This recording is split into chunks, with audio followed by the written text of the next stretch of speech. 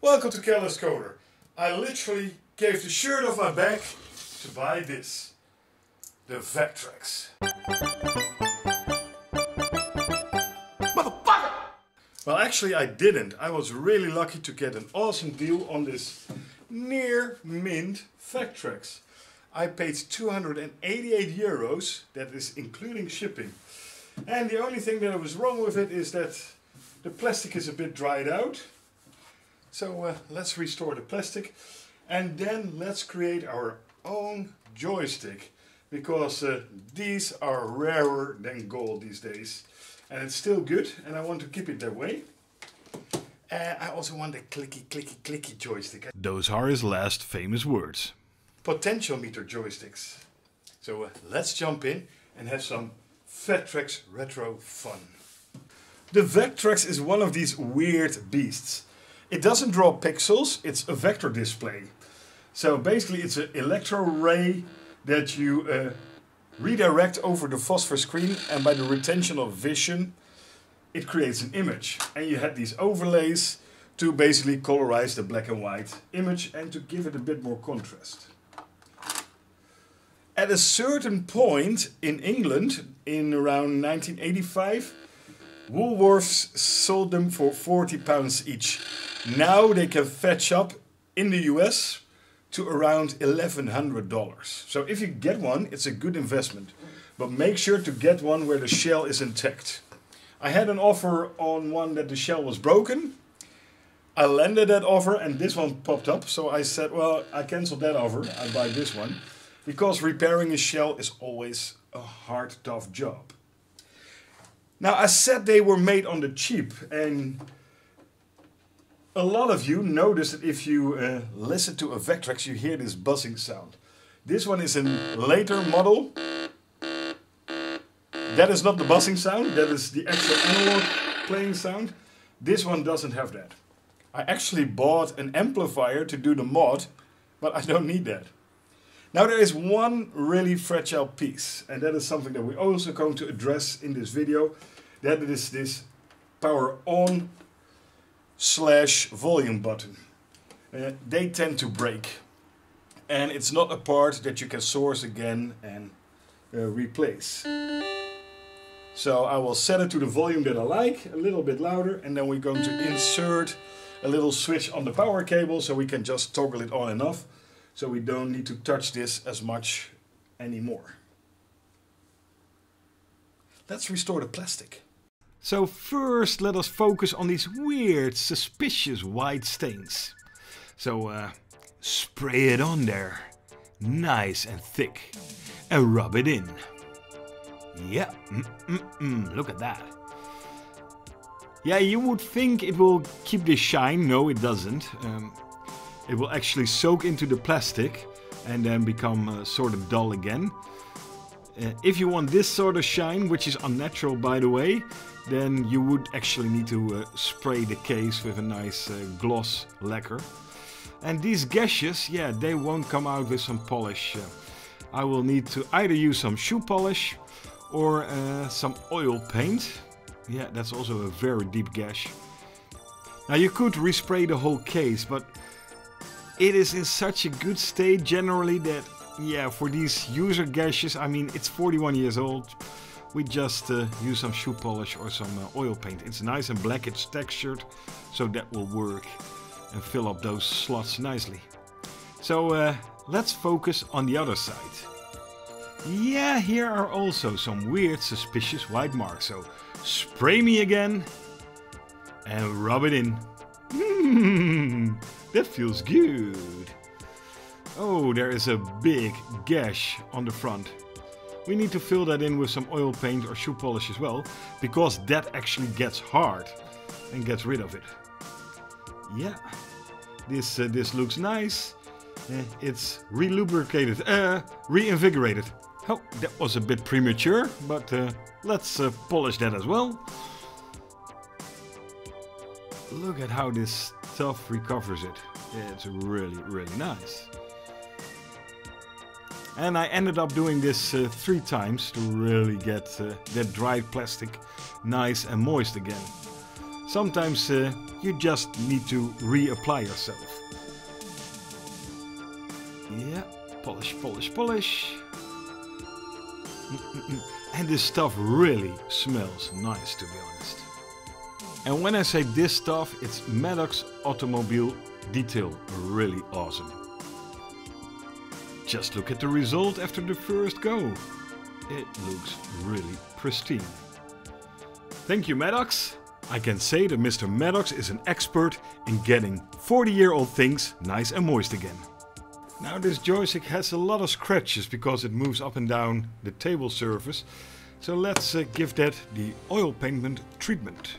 Now this is a prop master secret that we used in the TV world a lot when you had scratches on props and you want to get rid of them. We just put some oil paint on there or a dark wax or shoe polish and just rub it in.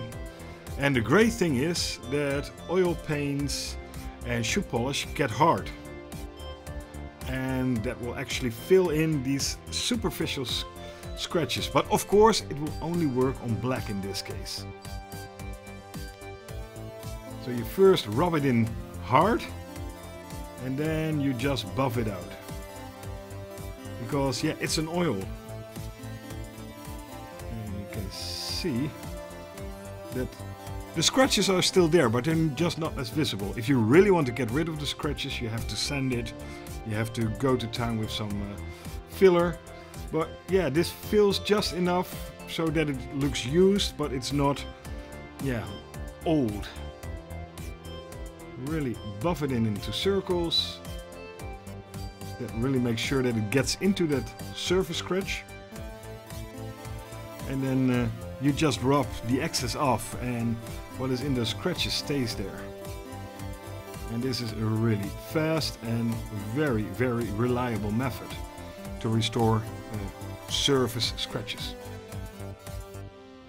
And when this is dry, and it takes about 24 hours to dry when it's oil paint, shoe polish a bit quicker, I will just dust it with a nice little matte clear coat so that we protect it for a bit longer. But look at that, it doesn't look like this anymore.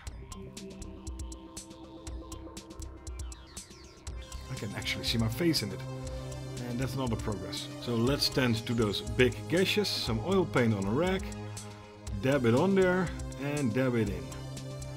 The thing is to push, not to rub. Rubbing, well, doesn't really get the same results.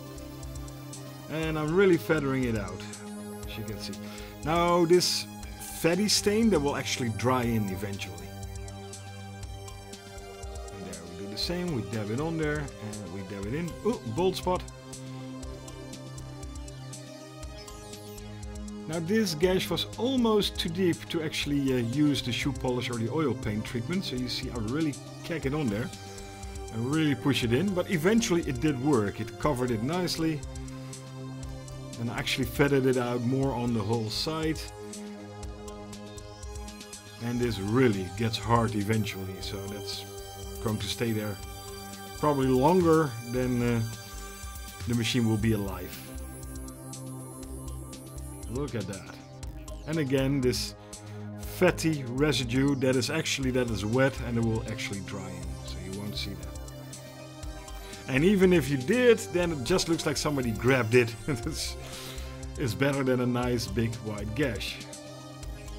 Now a mod that most people want to do is the buzz-off mod, because the speaker actually buzzes because the amplifier is right next to high power circuitry. So I bought myself a nice little versterker amplifier to put it somewhere away from the high voltage and just to amplify the signal from the board. And this is actually a cheaper solution than the commercial buzz-off mod, which is pretty much the same thing, except this is a better amplifier and only costs 11 euros. This actually is a 2-channel amplifier that goes up to 40 kilohertz. But yeah, I won't be needing this because I have a new revision which doesn't buzz. Now let's create our own Vectrex arcade joystick from off-the-shelf parts. You can buy these online, but they run anywhere to £60. It's expensive. So I got this out, the star from my first Callus Coder episode, the 100-meter dash world record. And I try to stick it in, but it doesn't fit. My joystick doesn't fit. And I think the reason is that Vectrex actually has a sort of beveled layout, so that perhaps another joystick that could potentially break it, because this uses plus and minus 5 volt, cannot fit. So let's bevel the hell out of this. We get a sander and we just start beveling the edges, sanding them away gradually. And every now and then I fit it, and then you get a bit of a mark, then you know where to sand. So just do a test fit. It now actually slides in, but there is a little indentation there. And that means we can sand that off. And gradually I work my way into a nice beveled joystick port connector. It's like sculpting with sandpaper. Yeah, awesome. Now I give it a nice little wet sand to get rid of the deep scratches. And then we do the oil paint treatment here as well. Really rub it in there. Try not to get too much on the connector itself, because that will wear off with the in and out, in and out, in and out. But yeah, that looks good. We're getting there. And eventually I let it dry and hit it with a clear coat, and it looks like this. Yeah, nobody will see that we actually sculpt this with a sander. This looks nice. I bought a cheap joystick kit and a Jeep arcade joystick chassis from Amazon, and they run together about 20 euros. Then online, on the ever-trusting Reddit, I found this schematic that I'm going to implement.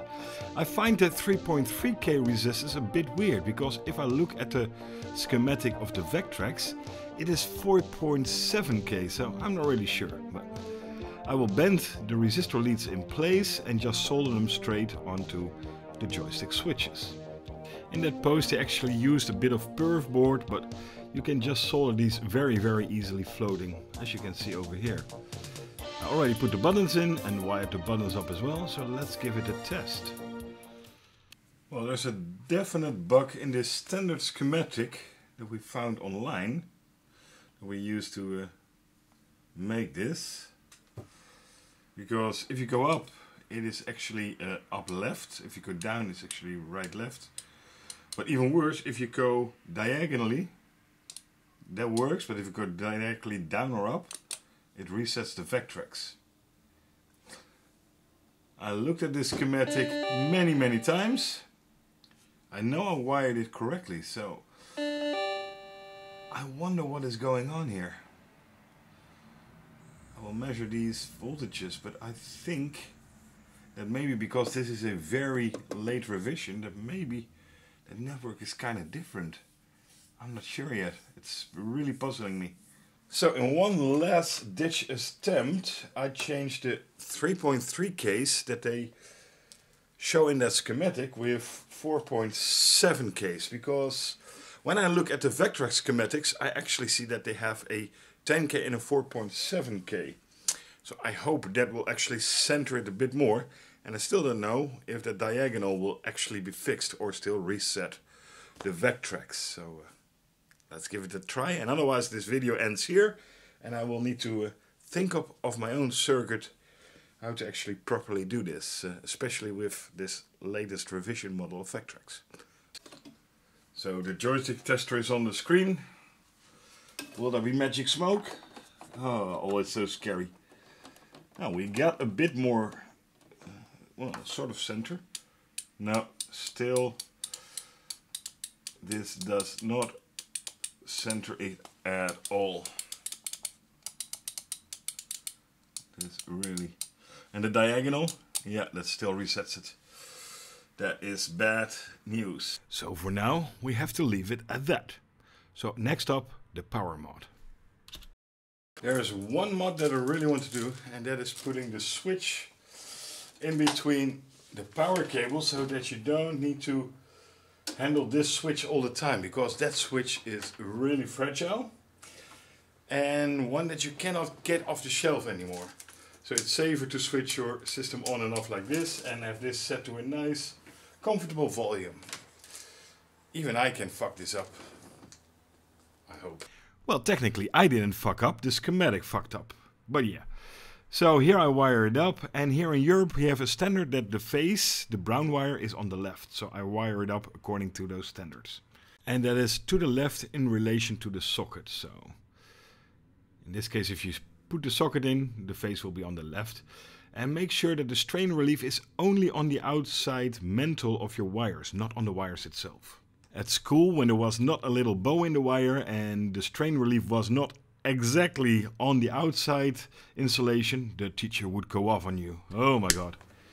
Click, and yes, the Vectrex turns on. And then the finished result. Look at that. All the gash is gone, it shines, this back gash is gone. Look at that. I even gave it a little dusting of a satin lacquer on there to really bring out the texture again. Yeah, I'm very happy with it. It looks awesome. She is ready to be played. So there you have it. A nicely, refurbish is a grand word. We just did the plastics, Vectrex with that little switch mod in there to save that power button. And unfortunately, the joystick button didn't work. I found a schematic online, which I already found a bit dodgy with the 3.3K resistors. And it only partially works. That goes to show that you should not always believe what's on the internet. Except for aliens, UFOs and corrupt politicians. That's all true. So we definitely will be revisiting the joystick because I want my clicky joystick. So I need to think about it and find the schematics of this latest revision to really know how to make a proper mod myself. But yeah, I am really happy with this. And it's a classic. So, it belongs in my house. I'm a classic. So I hope you learned something and see you in the next one.